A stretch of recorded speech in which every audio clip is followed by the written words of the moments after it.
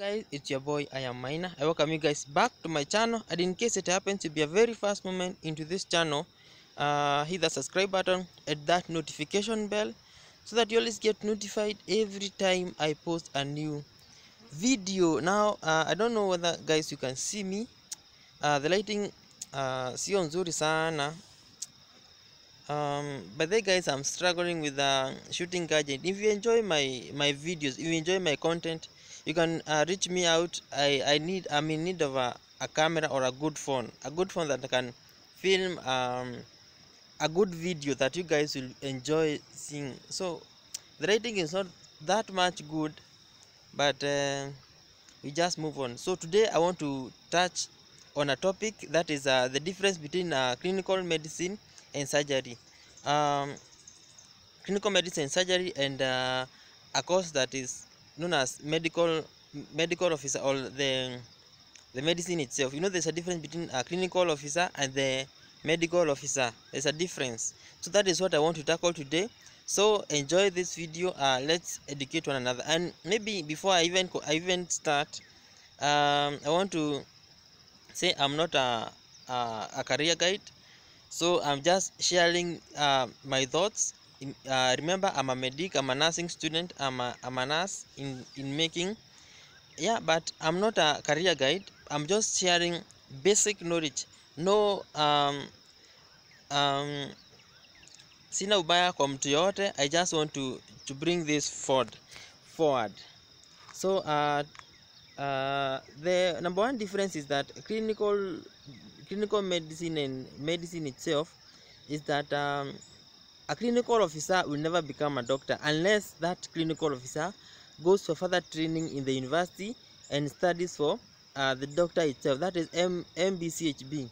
Yeah, you never become a doctor until you go to the university and pursue a medicine career.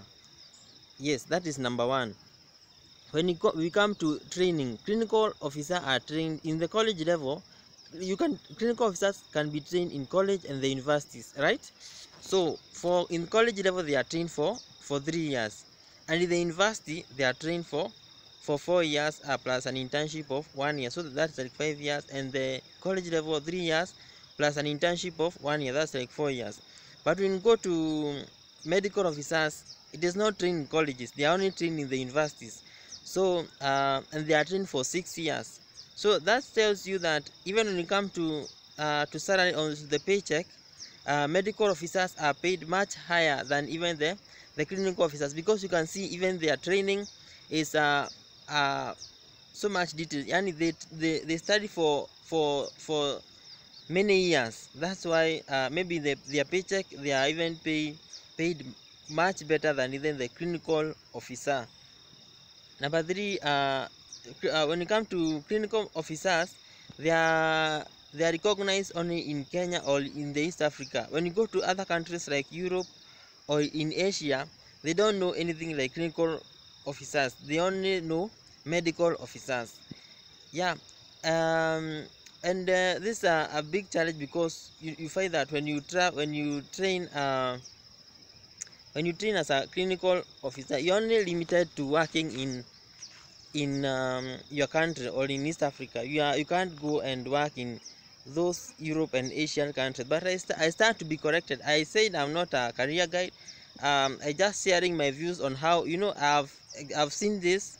I have friends in CEOs and even in medical officers who tells me such details. So another thing is that there are a variety of procedures that clinical officer cannot perform, but medical officer can perform. So for the clinical officers, they only perform those minor surgeries. Rarely do you find clinical officers in theater, in those there is major surgeries, there is major procedures that are performed in theater, and there is minor procedures that can be even performed in surgical ward. So that's majorly the difference. And especially this would go to those who did their KCSE, those to whom results were released, or those who want to join the medical field. Take into consideration of this, that even when you go to these courses, you know what you are doing, you know, at least you have a basic idea. You put your interest first, you have a basic idea of what you want to pursue, and where you want to go, to be in the near future. So kindly consider this. I hope it will. One of my fan or my followers asked me in the comment section, and I decided to share this in the video because maybe there may be some other people who need such an explanation, or who need to know the basic things of these two different courses, because uh, they are very much confusing. You find that even when you study as a medicine, clinical medicine and surgery, you never be called an MO, you only be called a clinical officer. Yeah, and that is it, guys. Thank you guys for watching. Thank you guys for continued support. I'm gonna meet you on my next one. I am Miner. Peace.